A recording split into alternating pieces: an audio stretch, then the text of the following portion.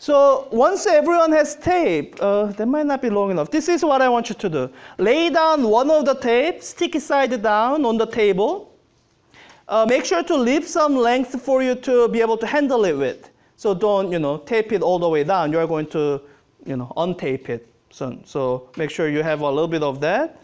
And lay down the second tape right on top of it. But, before we do this, you guys saw the interaction between the two tapes, right? Were they repulsive, attractive, repulsive? Okay, good. So now what we are doing is stick the tape on top of each other on the table, leave a little bit of length, and after having stuck them on the table, I want you to peel it off one at a time.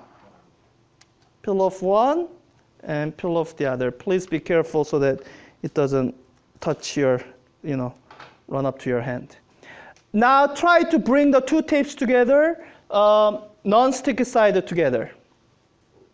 So Crystal, what kind of interaction are you seeing? They are now attractive, right?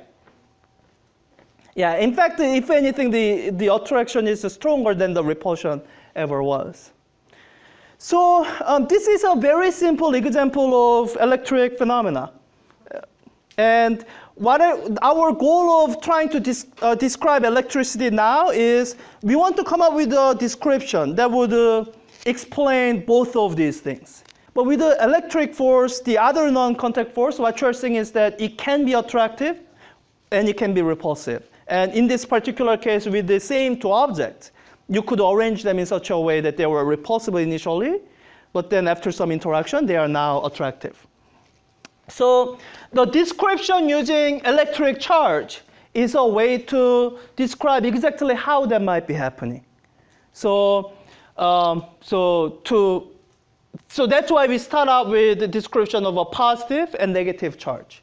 With masses, there's only one mass, or one type of mass, positive masses. I can't even imagine what negative masses are. So I guess, yeah, I can imagine what negative masses are, at least in vacuum. So with these positive and negative charges, now you have more fun combinations in interaction. As in, you can have, let me just describe all those combinations. You can have a positive charge interacting with another positive charge. You can have a negative charge interacting with another negative charge. Or now you can mix them up. You can have a positive charge interacting with a negative charge, or negative charge with a positive charge. Now, I think many of you know this rule already, but let's go over just to be sure.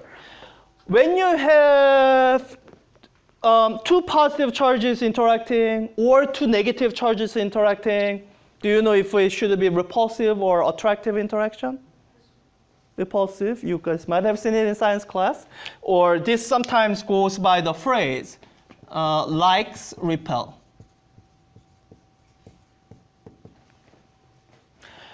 What about in these two scenarios? Either positive charge interacting with the negative or negative with the positive.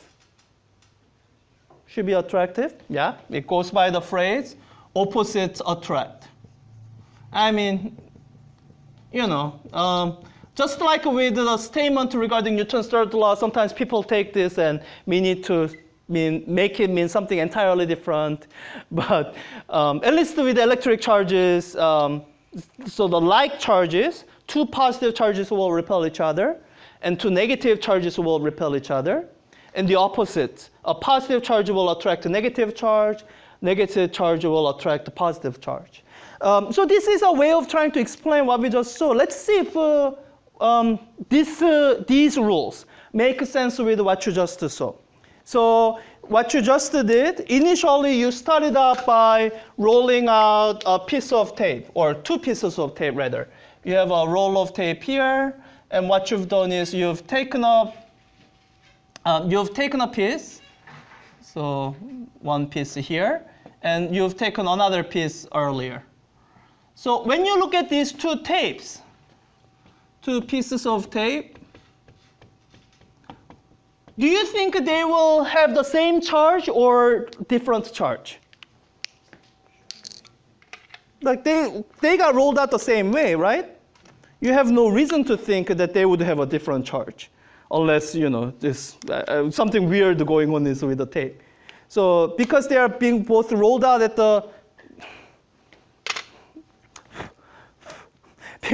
same way, you have no reason to think they wouldn't have the same charge. And the interaction you see between them, is it that consistent with them having the same charge? Right? Repulsion, at least according to this rule we are trying to say. Now, do you know enough to say whether they both have positive charge or they both have negative charge? Not really. They could both be positive, they could both be negative, and they would both show repulsion. And in fact, here's the thing about the signs of electric charge. It's arbitrarily assigned. And in fact, when we start doing electric circuits, you will realize that the way we have the signs assigned is very inconvenient. You can blame Benjamin Franklin for that. But it's an arbitrary assignment. And it comes down to what we can tell are whether these are same or opposite charges. So for now, let me just label them as positive. I don't actually know if they will be positive charge, but let's say they have some amount of positive charges. Sorry, I drew too much. They have some amount of positive charge, but you know, not too much, because we saw that, especially compared to the attraction that you will see soon, that the repulsion you see now is not that strong. Yeah? And the next part of what we did is we put these two pieces of tape together. So here's the bottom piece of the tape, and here's the upper piece of the tape. And we peeled off one at a time. And let me just do it again. All of you have done this once, but let me do it again. I can't do it on my table because last semester I tried it and it didn't work. It only works on these tables. Something about the property of table matters. So I'm not saying that this happens all the time. I'm just saying, you know, this happens in this specific situation, and that's the explanation we are coming up with for it. So after having pulled this off, you see that these two pieces of tape now attract each other. So if you're trying to make sense of this rule, what do we now need to be able to say? To say that, oh, these two pieces of tape now attract each other. Like, what do we need to be able to say about the charges of each of the tape? So the tape that's up here and the tape that's down here, what do we need to be able to say? Yeah, the one is positive and one is negative. They somehow have opposite charges. Let's say, all right, let's say this has a positive charge. And let's say the bottom one ended up with a negative charge. Then here's the question that you would end up asking. Where did the negative charges show up from? There were no negative charges anywhere here. Like, where did they come from?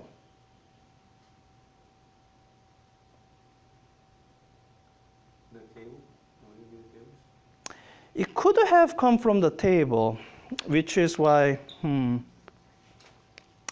guess it could have come from the table. I want to try to, wonder if I can do it this way. Can you do it on the board? Or? No, I want to try it this way. So I'm trying to touch the table as little as possible. So I haven't actually tried this before, so I don't know if this will work or not. Let me just have the tapes touching each other, you know, without touching anything else. So it's just tape on tape. I wish I had tried this before, but until Pedro suggested it, I hadn't thought of it. Let me just fold this over so that I can unpeel it later. So it's tape on tape. All right, and let me peel them from each other. Okay, they're peeled. They attract. So the table wasn't necessary. All right, so where did the negative charge come from? From the other tape. So what this is showing is maybe a transfer of charges.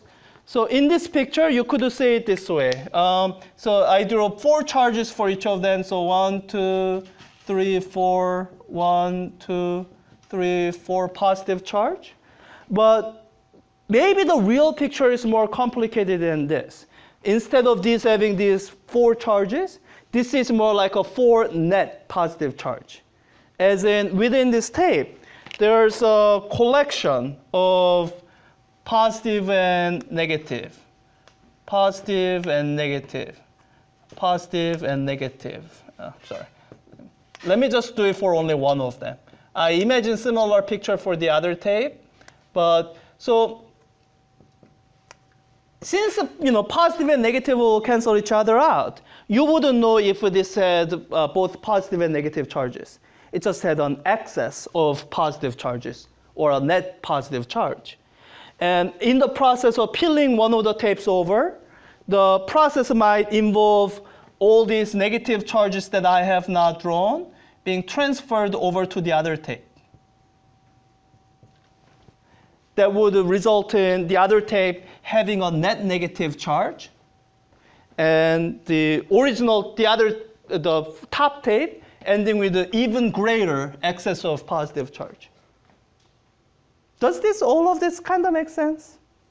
I mean, most of you have a normal science education background. So what I'm trying to say is that this is the description of how we describe charges interacting, and sort of this makes sense here.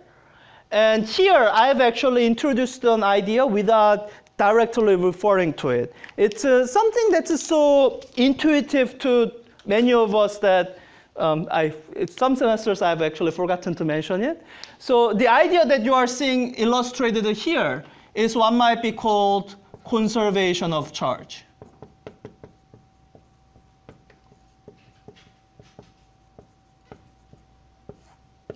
Does this sound like a strange concept to people, or it's something that you would have assumed? Most of the people who know something about science is already familiar with the conservation of mass, conservation of energy. So the idea that charges are conserved seems sort of natural, right? As natural as like if I have some piece of paper, then this piece of paper will sort of like, it won't simply disappear. It can change its form. I can burn it and turn it into carbon dioxide, but what's here can't simply disappear. And with the conservation of charge, it's even more fundamental than conservation of pieces of paper, because pieces of paper can change its form. Turns out these charges that we are referring to, they are properties of the very elementary structure of matter. So whatever charge there are, the net charge will always remain the same. You can transfer some negative charge from one object to the other so that it results in separation of charges, positive and negative, and you can see them interacting. But when you look at the total amount of charge, negative charges cannot simply disappear, and the same thing with the positive charge.